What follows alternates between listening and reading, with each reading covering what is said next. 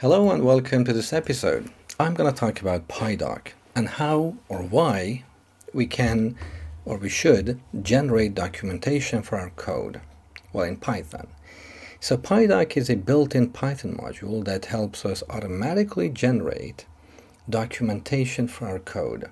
So in one line of code, I got something like this HTML report of the built-in modules of Python and the ones that I have.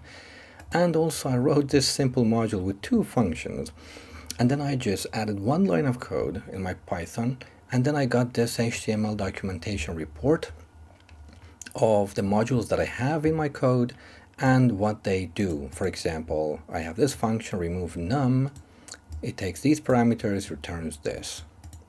This is just awesome. But why do we need that?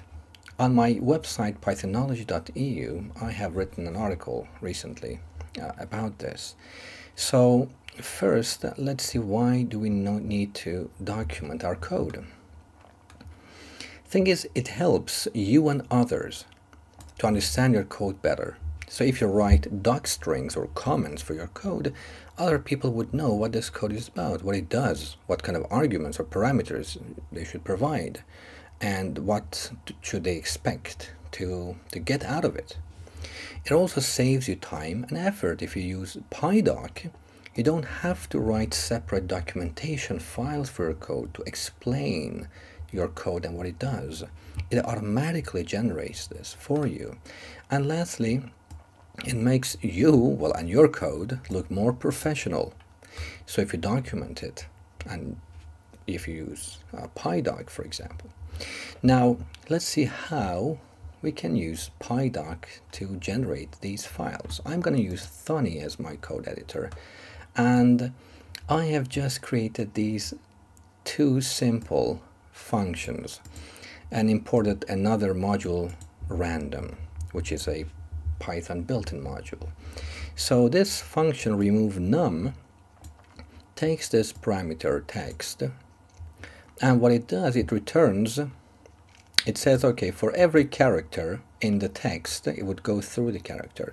If that character is not in this list, 1, 2, 3, return it. So basically it just removes not 1, 2, 3 from any text. So it's very stupid, but simple, just for the sake of example. Another function which removes punctuation from the text. And it removes only the full stop, question mark, and exclamation mark. That's it. But now I have also added these two lines, which are docstrings, they call them, or comments, basically enclosed in triple colons. So this makes it possible to have several lines of comments and keep the formatting. Here I have mentioned the parameters I expect, which is text as a string format, and what the other coders should expect that this function would return, which is a text without these numbers in it. That's it. Very simple. So now I want to create a documentation report. But first, let me just get rid of this HTML file that I have, so you would see I only have this test.py, basically this one here. So what I can do first is I can use the help function in Python to see what this function does.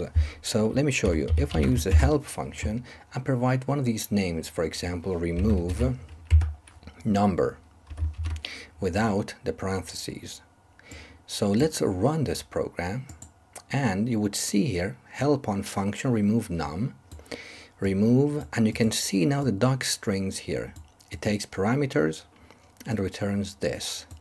So I can get help by using the help function, but I want to generate a document for all the modules or all the functions basically in this module. So I can use the built-in module Pydoc. So I import it here, and down below what I can do, I can use that import that we used, .writeDoc. It's a method to write a document, and the name is going to be test why, and not test.py or test.html. So this test is the same name as this file. So now you can see there's no HTML files here. Now if I run this, you can see here in the terminal, wrote test.html. It was written. Now I have it. Now if I double click on it, look, I get this test module in this directory. These are the modules used or imported in that module, Pydoc and random, as you could see here. So I have random and I have Pydoc. And these are the functions included with these docstrings or comments in it. So remove num text parameters, return this, and another function doing this. This is just amazing. You see that in basically one line of code here and one import. That was it.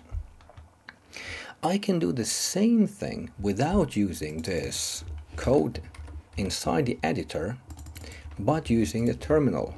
So let me remove this test here. So you would see it does not exist here. Now I'm going to close this and this. Now what I'm going to do is I'm going to go to the shell, and I'm inside the directory Pydoc. So I use this command python -m. I'm going to use a module in the command line. And what is the module? It's Pydoc.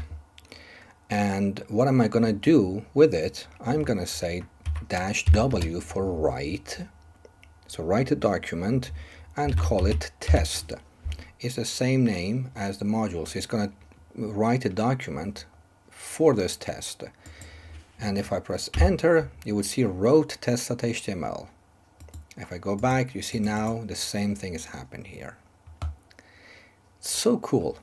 Okay. And by the way, for more information, you can go to the docs.python.org for more information about Pydoc. Okay, now let's do something else. Let's kind of get to know more about Pydoc. So to know more the features, what features Pydoc has, I can just simply write again python -m, because it's a module now. What's the module? It's Pydoc. And press enter. And you can see the list of things you can do with Pydoc is a Python documentation tool, right? So if I provide python -m Pydoc and the name of a module, like random, like math or whatever, it shows me the documentation for that. So let's just explore it a bit. So python -m Pydoc and the name, let's just say math. Press enter and you can see help on built-in module math, name, math, description, functions, and there's more. So if I press enter, it goes to next lines. Sorry. And if I press Q, it just quits. So there are a couple of more things here. I'm not going to go through all of them, but there's also Pydoc-K keyword. So it searches for a keyword in the lines of all available modules. For example, if you look for, I don't know, math, it will give you CMath and others, or SQL, SQLite and others. So it would give you all those results. This is host name for this HTTP server. So by default it's localhost, but you can just give it another name. This one also starts an HTTP server on the given port on the local machine. So let me show you what it means. So Python, yes, okay. So now, so we have python -m Pydoc, and let's say -p. And let's give it a name like 12345, port name. Press enter. It says, okay, server ready at this address. So I can press control and click, or server commands, I can press just B for the browser here. Let's just say B and press enter. So it opens up this browser with all the built-in modules. As you can see here, index of modules, and you can see we have in this folder, for instance, that we have this test module there, and these are the built-in modules available, so you can see much more modules here.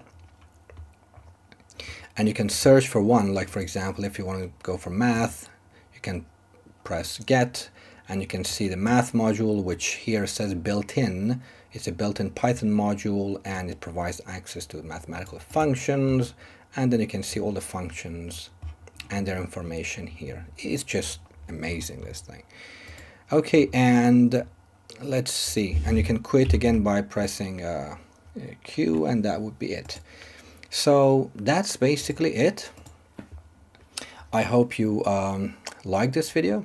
I really appreciate it if you would go to my website, check it. It helps with the visibility on search engines, so I would appreciate that. And also if you leave a like to this video if you liked it and if you learned something from it. So thank you very much for watching and listening.